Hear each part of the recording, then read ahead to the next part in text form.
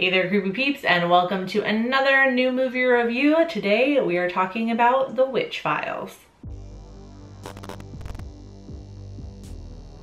Really quick though, before I get into anything else, I want to say thank you to my creepy patron peeps for your support of my channel. Thank you guys so much. If you want to find out the perks to being a creepy patron peep, you can follow that link in the description. Alright, so directed by Kyle Rankin, The Witch Files follows a group of high school girls who form a coven and realize together they have incredible powers. The girls start to make their desires come true, but they soon find out that every spell has its price.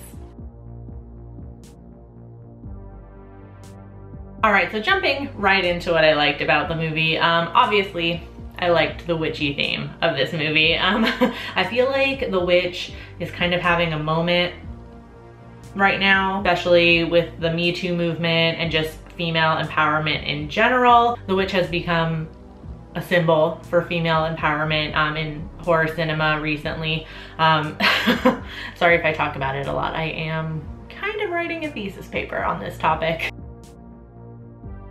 So you can say I'm interested in it. I really liked that aspect of the movie. I'm always, you know, if there's a new witch horror movie coming out, I'm all over it. I also really liked the character Jules in the movie, who is more or less the leader of the coven. She's the one who is pretty much already a witch when the movie starts, and she kind of does a spell to get all the girls out of detention. And that's how they become a coven. You know, the other girls want to find out more and all this. So I really liked her character in that way. And she kind of becomes the spokesperson for like the spiritual side of the craft. Like, so she actually wields power, obviously, like doing stuff like shooting fire from her hands and things like that. She also kind of puts to rest a lot of the stereotypes that the other girls bring up, like how they think like witch and Satanist are synonymous or something like that. So I liked her character because of that. Other than that though, other than those two things, this movie was hugely disappointing. I didn't mention at the beginning, but this movie is a found footage horror movie, which I already have a rocky relationship with. Like, and the biggest problem of the movie, especially when you're making a found footage horror movie, is why they continue to film. You have to have a valid reason for the person operating the camera to continue doing so when shit hits the fan, because normal people would stop filming, and you know, everybody knows this. But this movie doesn't even attempt to give a reason as to why the character Claire is still filming. Not only that, but it's like a kind of big like professional camera. So like the whole movie starts off with Claire filming for her school news show or whatever, and she's filming about detention, like does detention really work? She's like interviewing the other 4 girls who are in detention, and that's how this kind of happens. And she just carries it around with her the rest of the movie. And not only that, but she carries it to like class and stuff, and legitimately like films class, and like none of her teachers say anything. Like, of course, there are also very conveniently placed security cameras on the ceiling, like right up in the corner of every public space that these girls are in. Maybe the beginning parts of the movie were okay with the found footage, like that was fine, but I feel like the rest should have been in third person point of view. I think, was it Chronicle was the movie that did that?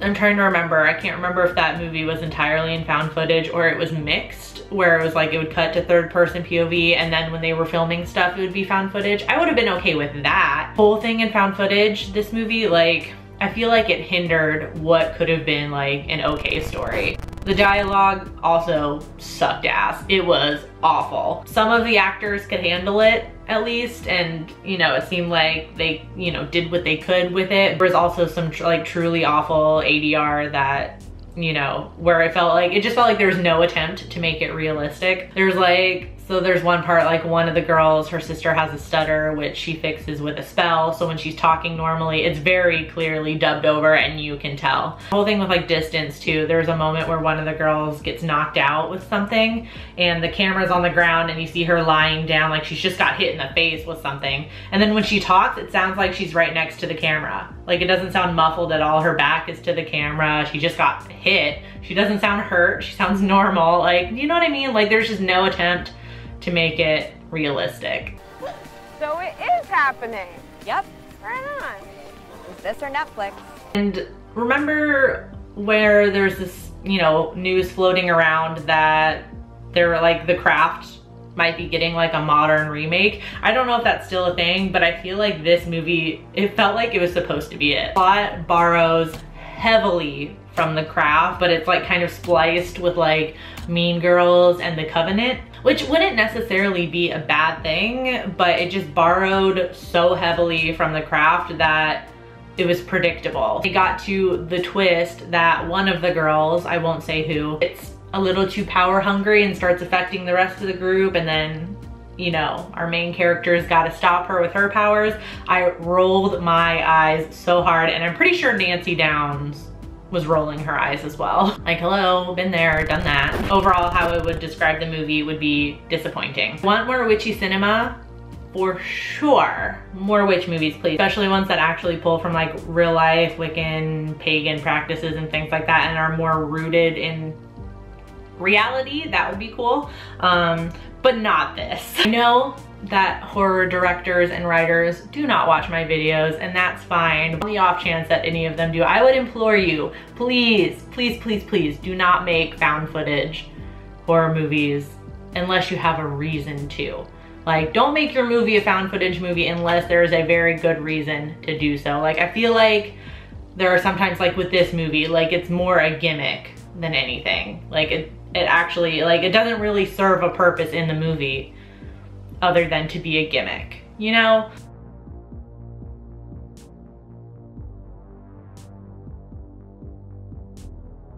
So, was The Witch Files worth it?